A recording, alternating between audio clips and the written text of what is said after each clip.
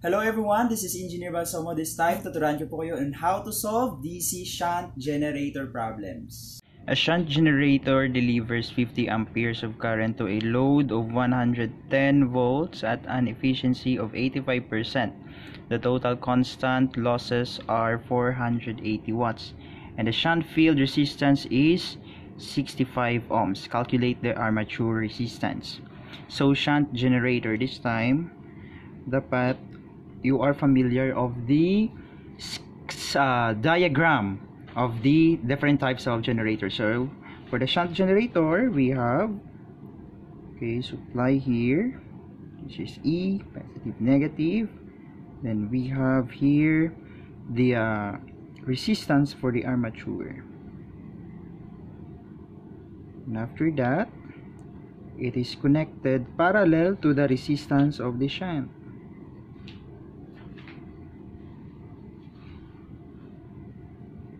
And parallel to the resistance of the load.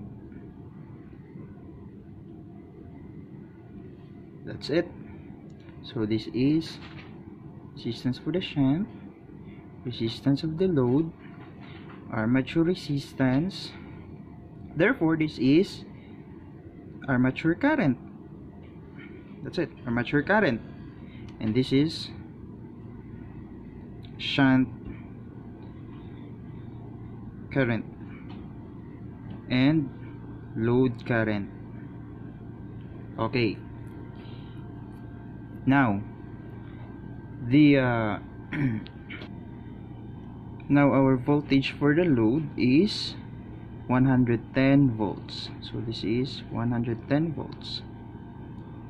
Okay, so our P load or power for the load is equals to VL IL.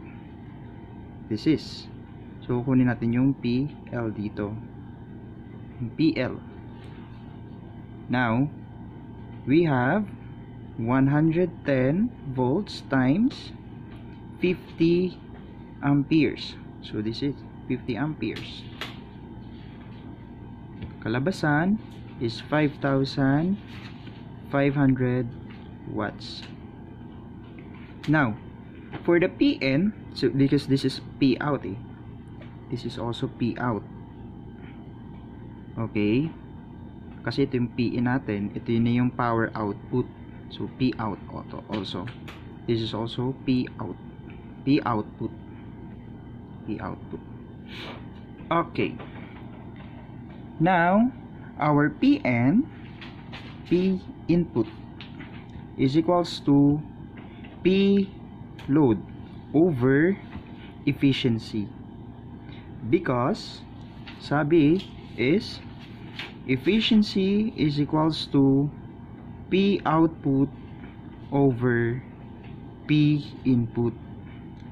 So ito yon, ito yung rason kung bakit nakuha natin yung P in is equals to P out over efficiency. So given ang P out, given yung efficiency, we can solve the P in.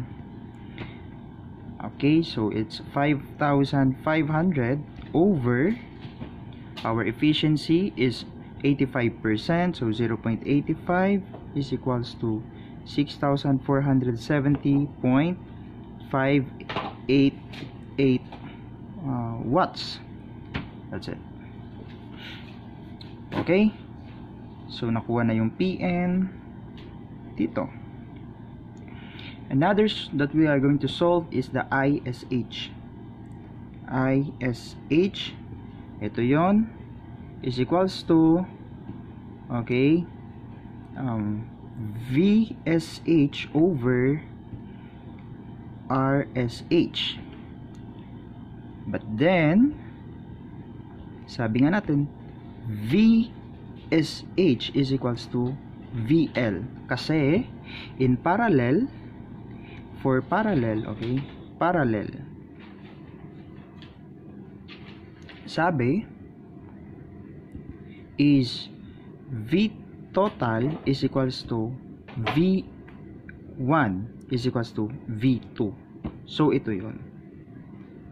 Ito yun. V1 and V2 is equals. Okay? So, mangyayari, ISH is equals to 110 over 65 ohms. Therefore, ISH natin, ISH natin is 1.69 amperes. Now, we will get now the IA. So, this is the IA. So, IA, ayan yung IA. So, magiging IA is equals to, sum up mo tong dalawa.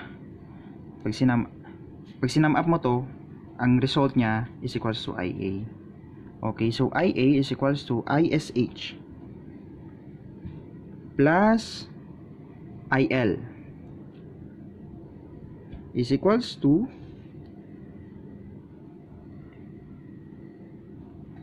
51. Kasi 50 yung ISH, 1.69. Okay, 1.69 plus yung ating I-load is 50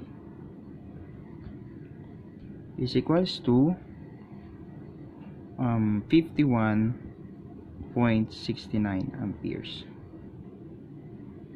Now, to get the armature resistance, find or think a formula na present ang lahat. So, power, PL is equals to IA squared times RA plus ISH squared RAH plus P stray or losses. PL natin is 6 for 70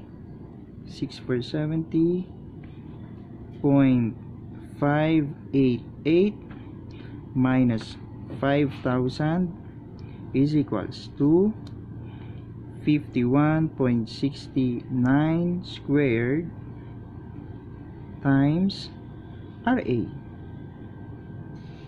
Okay, plus 1.69 squared times 65 plus ang P stray natin is 480. Yun, P stray natin, the total constant losses.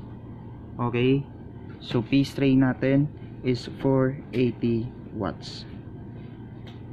Therefore, our RA is equals to 0.114 ohms. So that's it. Our armature resistance is 0.114 ohms.